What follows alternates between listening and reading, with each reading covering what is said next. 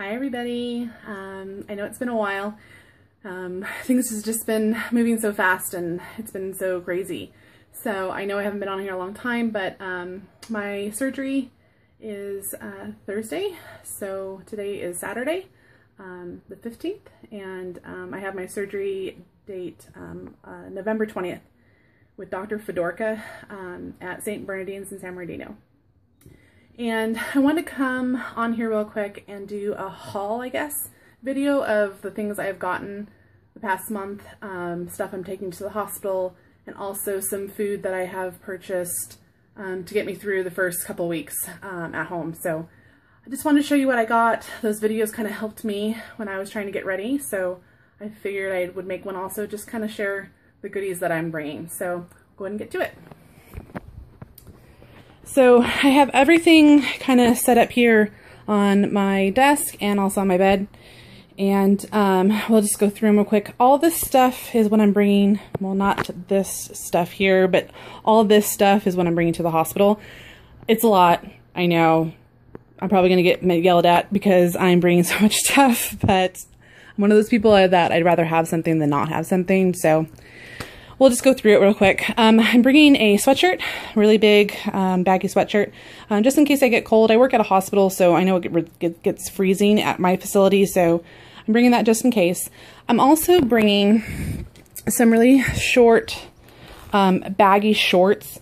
My girlfriend had the surgery about 2.5 years ago, maybe not 2.5, but close, and she recommended getting these. Sometimes you have a catheter or a drain tube, and the short shorts kind of keep you decent, but also allow for the tubes to have some room to move around.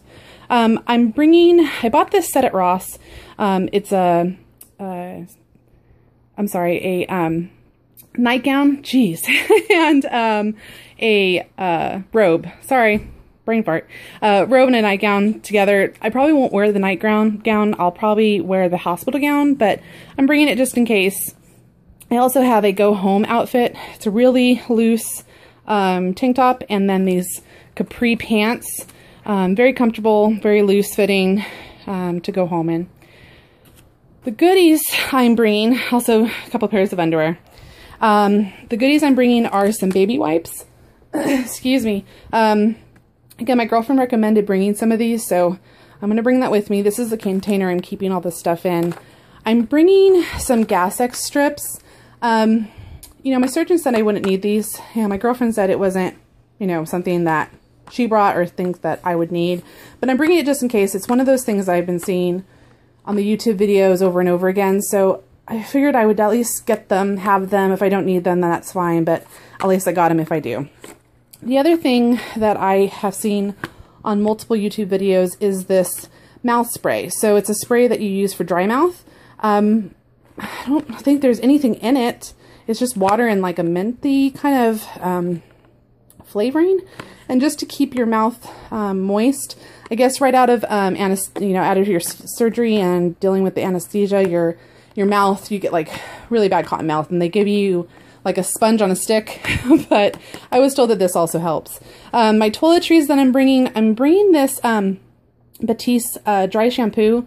My hair is really oily, and I know I won't be able to have a shower, so this is, I'm gonna take this with me just in case I need it. Doubt that I'll probably use it, but we're bringing it. I also am bringing some lotion, some hand sanitizer, deodorant, and some chapstick. The other thing I'm bringing are these,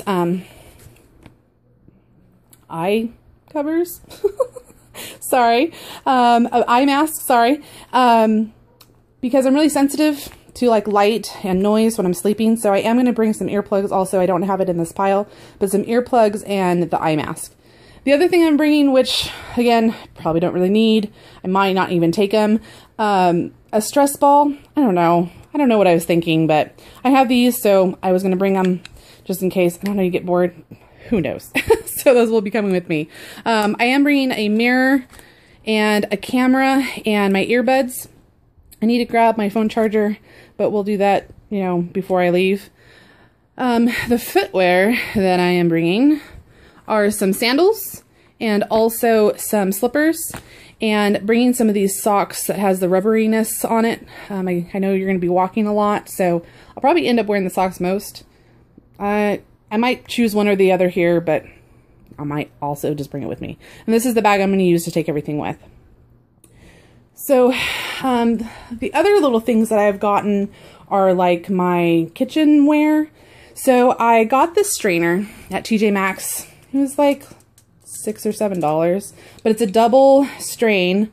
I was told that you can blend, you know, if you get like cream or kind of chunky soups or some type of creamy with a little bit of chunk soups or whatever it is, you want to strain it. So I got one of those. I also got a sippy cup. This is another YouTube, maybe even a Facebook page that I saw someone recommend this. It limits the amount of fluid that you can intake, so it helps prevent you taking too much. And then also if you're laying down and trying to drink, it's easier and it won't go all over you if you had a cup without a lid because you can't use straws. The next thing that I got are these collapsible measuring spoons cups. And these I probably won't need right away, but I got them on sale on Amazon, and I know I'm going to need them eventually when I start eating out or eating anywhere to help visualize, I guess, my portions and to keep accountable on that. The next thing are these kid-size utensils. Again, this was a Facebook, I think, page recommendation to get along with that sippy cup, just again to help prevent you to eat too much. And lastly, because I didn't have one, I got a thermometer. So I got this because, you know, if you have an infection or something going on, your temperature is going to rise, and I figured I might as well get one of these just in case if I'm not feeling too hot, so I can manage my temperature. Next, we'll go to the food supplies that I have gotten. My protein powders and stuff like that aren't here. I've ordered those on Amazon, and I should be getting those either probably on Monday. And I got the Nectar strawberry kiwi, and also the Isopure. It's the non-flavored version, and those are in the big like 2 or 3 pound tubs. So I did buy those. First, I am a coffee fiend, so I got some decaf options for myself. I got Folgers and, Taster's Choice flavors, and these are in these little packets. And I also found this thing at Target on clearance, and it's pumpkin spice, and it's decaffeinated. Sorry, my phone's a little blurry there, but it's decaffeinated, and it was on clearance, and I thought, made for me, so I bought that. I also am kind of a creamer whore when it comes to my coffee, so I can't live without it. So I did get the sugar-free. This is in the powder form. I might get the liquid form. I don't like the liquid form. I don't think it tastes good, but I'm hoping that this works just as well. Maybe even tastes better than liquid. Next, I got a bunch of soups. So I'm really worried about variation in what I'm eating and going mad because I'm eating the same flavor over and over again. So I did get multiple types of soups. So the first one are these just onion soup mix in the powders. Next, I got the Swanson Mexican tortilla. It's just a broth infused with flavoring. The nutritional facts aren't that bad. Sorry, my phone is not focusing. There it goes. This one's not so bad. So for 1 cup, it's 15 calories, 1 gram of sugar, and 1 gram of protein. And the sodium is super, super high, but you know, you're not going to be drinking or eating very much of it anyways. So, you know, you kind of compensate somewhere because it's just hard to find, you know, variation in soups that are low sodium. It's just the kind of, you know, it's just what it is. I got the chicken broth, Stater Brothers brand. Again, the nutritional facts on this aren't terrible. Calories are 15, protein's 3, sugar's 1 gram. Sodium's okay. It's still kind of high, but, you know, again, it is what it is. I got these Campbell cans, the cream potato. These for 1/2 cup is 90 calories, and it has 2 grams of sugar, 2 grams of protein. I got the golden mushroom. This one's 70 calories, 1 gram of sugar, 2 grams of protein. This next one is probably the worst out of all of them, but again, I'm not going to be eating that much, so I don't have to be super strict. The only thing I worry about with this one is the sugar. So if my sleeve doesn't like it, this is going out. So this is a sweet potato tomatillo. For 1 cup, it's 170 calories. It does have 880 milligrams of sodium, which is like yikes. It also has 8 grams of sugar, which you're not really wanting to go over 6 grams. And it has 2 grams of protein. So we'll try it, but I don't know. That might be going to my parents.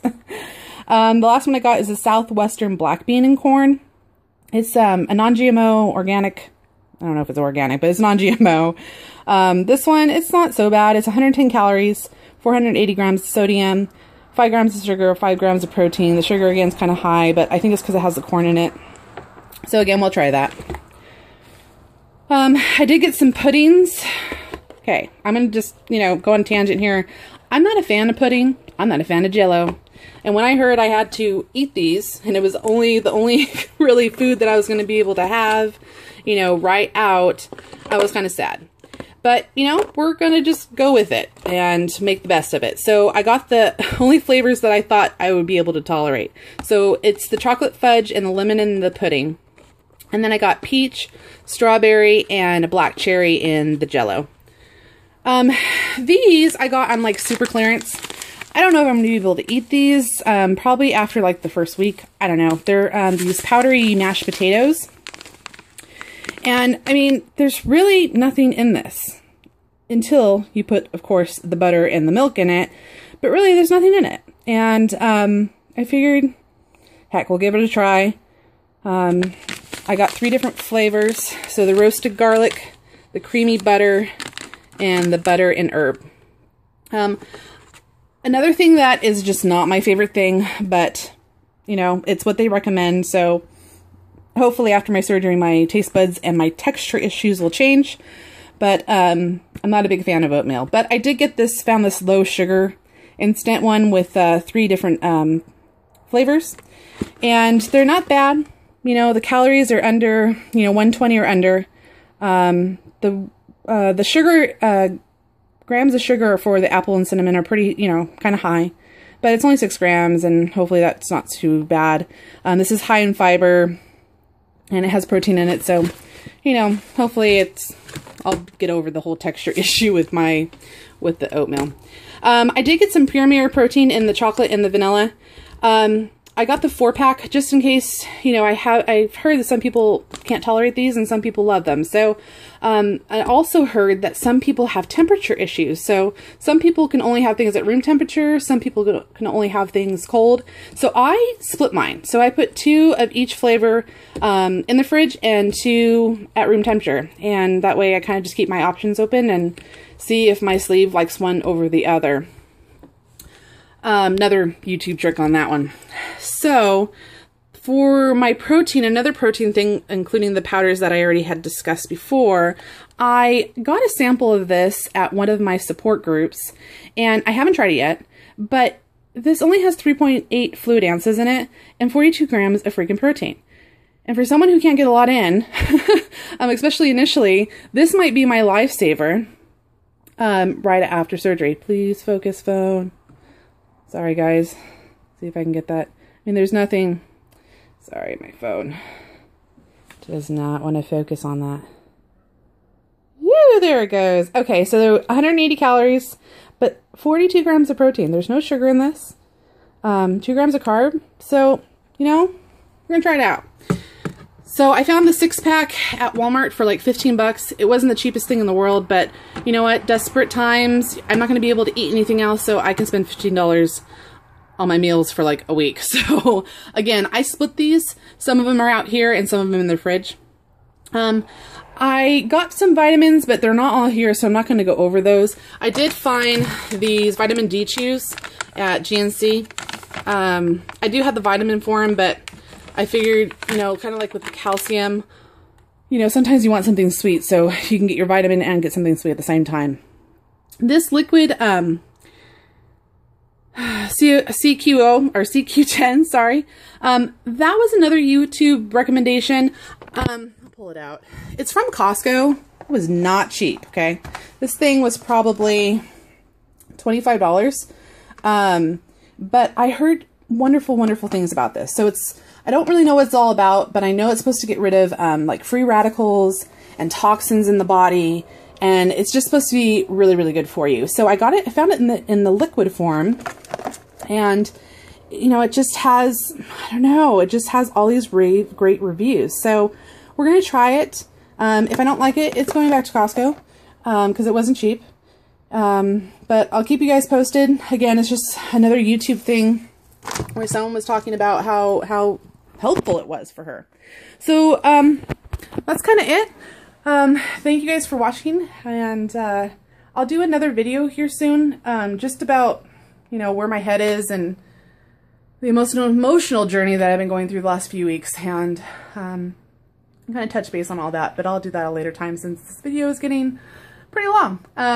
If you did hang in there, I appreciate it. Thank you for watching my journey. I've been watching a lot of people who've had their surgeries lately, and you know, it's inspirational to just see how everyone is doing, and I promise to make more videos and more often.